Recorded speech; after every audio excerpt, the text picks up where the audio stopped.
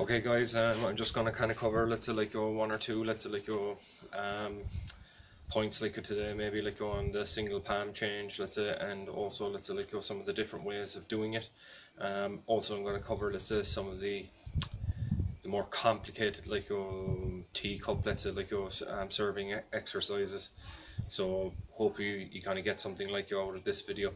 So what you want, let's say, with the first, let's say, teacup exercise that I'm going to kind of show you, which is a follow on from the other teacup exercises. They're really building upon each other. So you're basically shoulder width apart, you're holding, let's say, your hands like just out in front of you as if you're holding a bowl. Okay, now the first part, let's say, like of this, you turn, let's say, like to your right hand side. I'm just going to demonstrate these on one side. It's up to you to kind of like get your brains like working to be able to do the same sequence on the left hand side, but you should be able to do the sequence on both sides. But for the brevity of the video, I'm going to demonstrate it on one side and give just more explanations around them. So what you're doing is you're holding, let's say, like the bowl position here. You're turning like to your right hand side, and what you're doing is the hands are piercing out upwards. Okay, just to about here. Now from here you're curling back in, clamping, coming to a, let's say, like let's say flower hides under the leaf, let's say, like a position. You're opening out, turning out, let's say, like with the waist, like once again to here. Then you're coming back around over the head, clamping, turning back in once again, getting a full twist, and then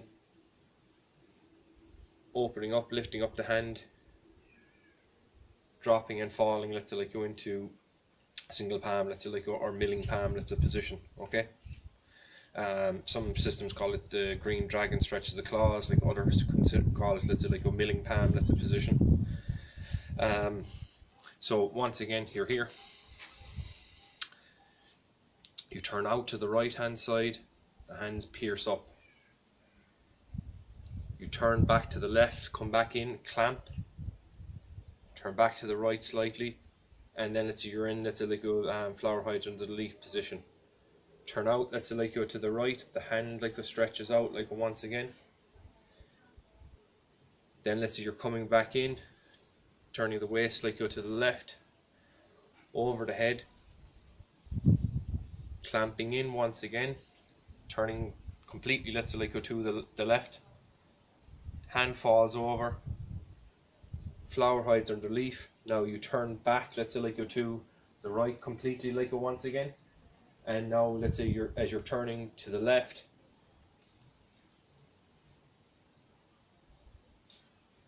and you drop. Now one of the most important things is once you've got this twist like a position on here, as you're turning, the lift is kind of coming up from underneath.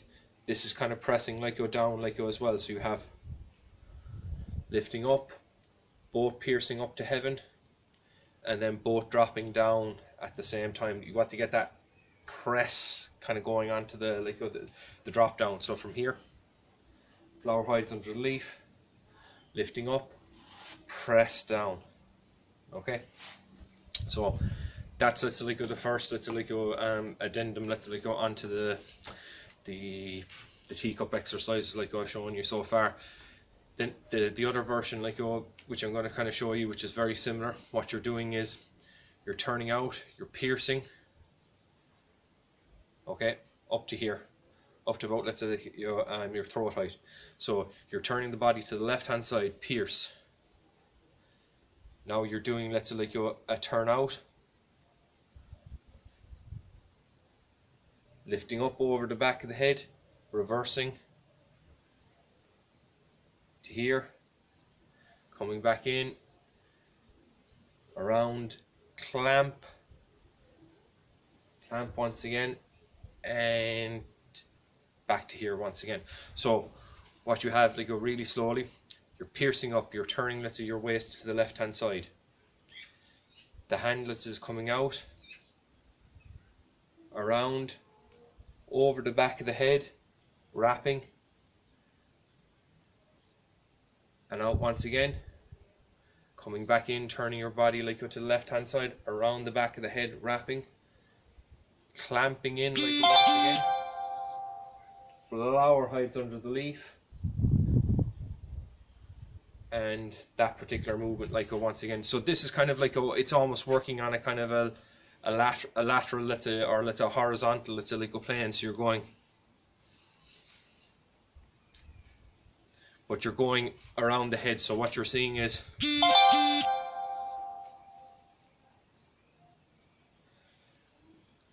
okay. So that's another kind of, let's say, another one of the teacup exercises like for you to kind of like work on. The next like one I kind of want to show, let's say, like here. It's a little bit more complicated because it's using double like hands. Okay, so from here, let's say you have let's say holding the, let's say, the bowl, let's say, like once again, relaxing the waist. Okay, now from here, let's say you're going down, and then the hand, let's say, is following the other one, and you're doing the teacup position as if you were coming from behind, like this way. But this time, with that particular curl, you follow it, you lift up. Okay, so you have this lift up motion going, both hands kind of following each other. So here, lift up, coming around, it turns over, and it comes to the other side. Okay, so really slowly, hand turns over, comes to the other side, hand turns over, comes to the other side, coming around, and then let's say you have like the double push like at the end. So once you have, let's say, like this particular maneuver, let's say, done,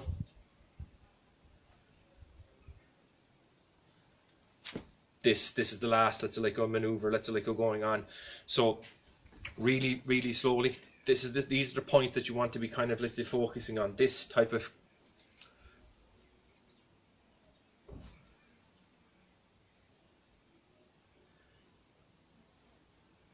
they're all interlinking. All of these actual movements are related like to each other, and the double push like at the end. So this type of, let's say, thing going on,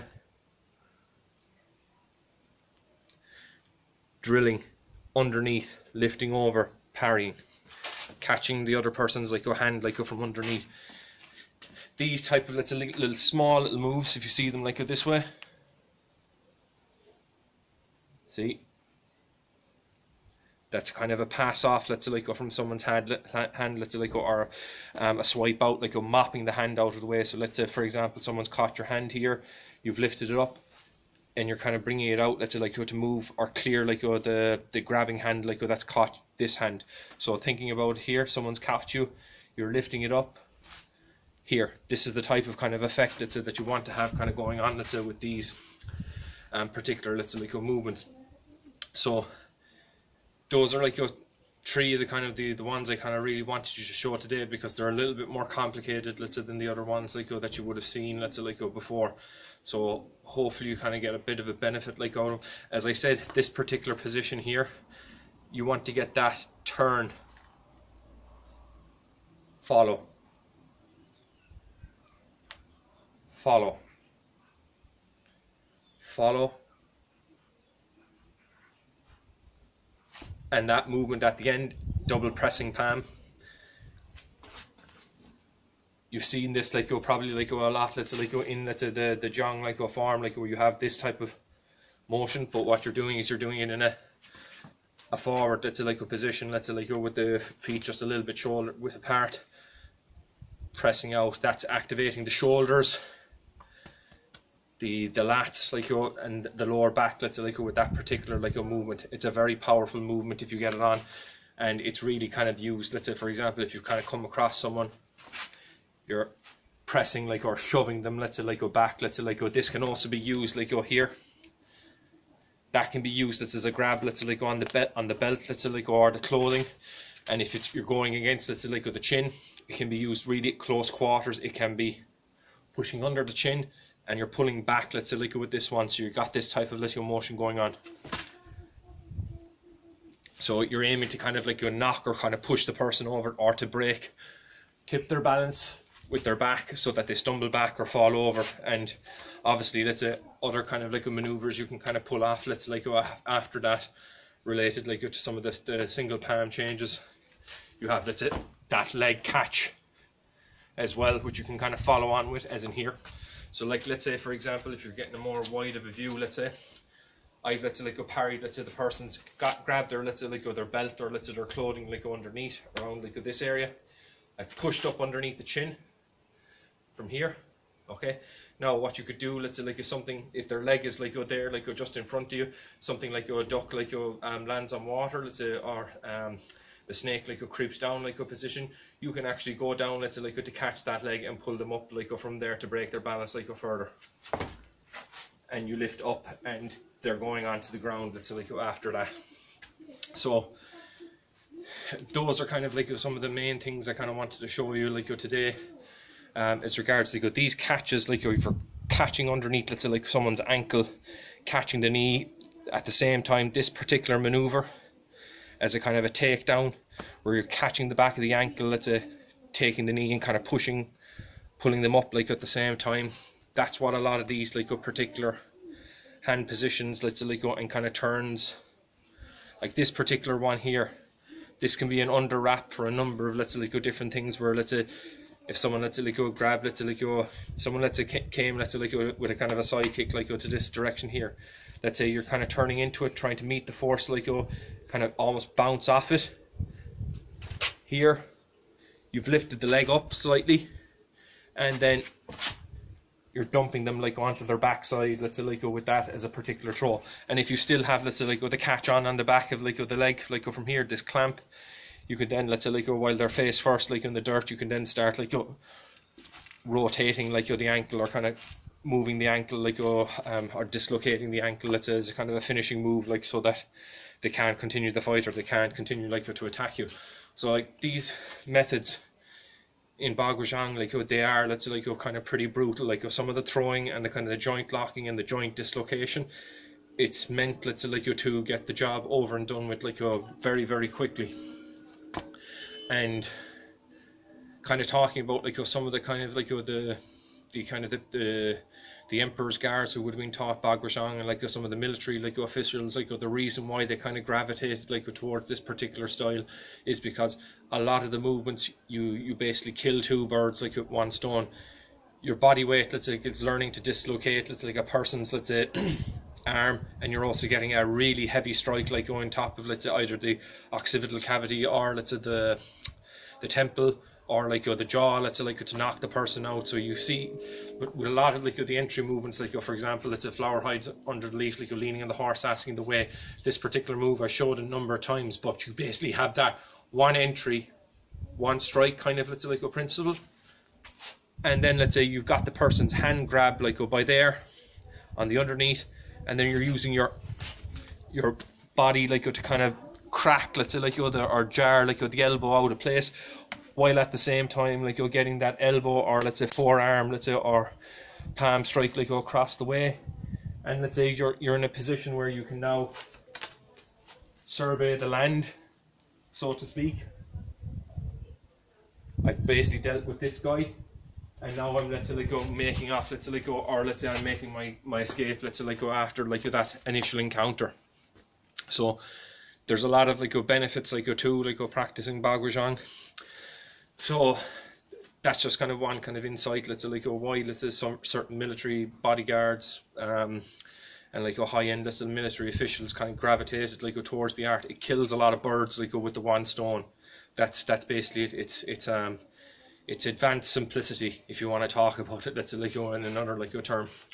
Now the last like thing I kind of wanted to kind of like do with you like today, let's say like is just kind of focusing on, let's say like some of the other like aspects of, let's say like the single palm change. Now what I really want you kind of like to start, let's say like kind of like working on, if you have a mirror and you're basically like just looking at, let's say, your posture, making sure your back like is filled out, your head, let's say like is relaxed, neutral. And I want you just to basically like step, let's say like into, let's say like the single palm change, let's say like position like straight away, like here. So you're dropping your body weight, you turn, let's say, your waist like slightly,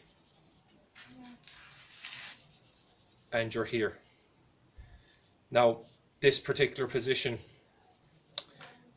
as regards like the holding of it, you have, let's say, like with this arc, let's say like in the between the hands here, the hand is cupped. There's a relaxation like go here, let's say in the center, but it's almost like it's kind of cupped slightly. The right hand is pressing down. Imagine kind of, let's say, like a heaviness like going on, let's say, like with it. Okay, the tip, let's say, of your fingers, let's say, like should be almost, let's say, like just a little bit around, let's say, the eye height, and the other hand should be around, let's say, your navel, let's say, like, or your dantian. Now you should be able to hold this position, let's say, like for roughly 5 minutes,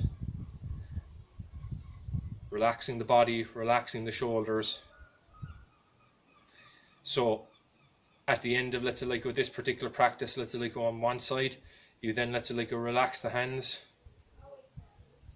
and you step like go back up, let's say, like go once again, and then you do like the same, let's say, like go practice like go on the other side. So this time, let's say, once again, you're relaxing, turning the waist slightly. Okay, so here once again, left hand, let's say, is around, let's say, like the navel point. Shoulders relaxed, arms relaxed. That slight little, let's say, hold like or pocket, let's say, like you in the palm, looking forward. Okay. Now from here, let's say, if you're doing, let's say, like you want to do an outside, let's say, palm change, what you're doing is you're turning into cowboy, clamping in, flower hides under the leaf, and then you turn over to the other side. So you're here once again. So these like static positions, like if you're holding them, like they're going to build up, let's say, your leg strength, and they're going to build up, let's say, like your actual ability, like to hold like these positions and feel the heaviness, like in your arms. Let's say, like you actually can feel your actual body weight in your arms, and then like after a while, be able to exert, let's say, your body, let's say, like weight, let's say, like and your hands are basically the final like layer of transmission, like for the striking, like to actually like hit the object. So like if I'm let's say, like here, clamp, this is a kind of a striking, let's say, like a maneuver. So here, let's say if I'm in, let's say, like open and go at the moon, one way to kind of do it, clamp as a striking like option here, and then I'm looking over and then open. So you're getting that chop, forearm, that strike, let's say, like to the xiphoid process or to the groin, or like to the ribs at the same time. So here, once again, that clamp. There we go. Once again. And let's say, like from there, let's say you've got, let's say, like your other kind of like follow-ons, like if you want to kind of, let's say, like let's say work on them, let's say, like fierce tiger, exits the cave, like etc. Boom, this way, or let's say from here, following the kind of the form, these type of like maneuvers like thereafter. So those coils, if you watch this in my body, like I'm going to try and like do it like really like slowly. That coil, see how much that's like how much kind of clamping is going on from here, and then let's say you're dropping your body weight like forward, almost in a kind of a roll. There's a slight like a roll like to it.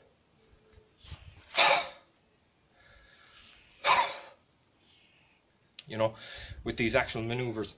So those are kind of like maybe some of the kind of finer points you can actually like work on. Let's say doing, let's say, single palm change, and also let's say like some of the teacup exercises. You can do one like a final thing to kind of just show you like as well on the teacup exercises. You can do, let's say, multiple like circles. So you can go here,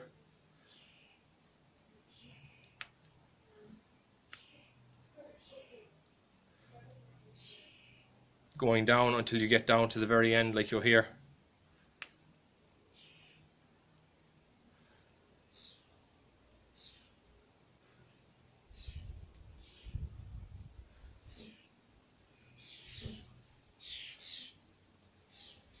Multiple like heights, like you're here.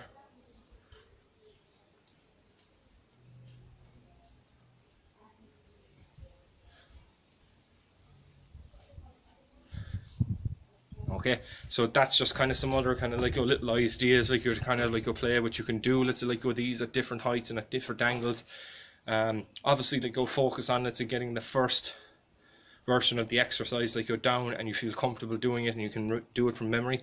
But then let's say at a later stage you can start like playing like with a couple of these ideas, start inserting like different things. So like for example here around the back of the head, Baguazhang, then like afterwards like so here I'm doing it from another angle.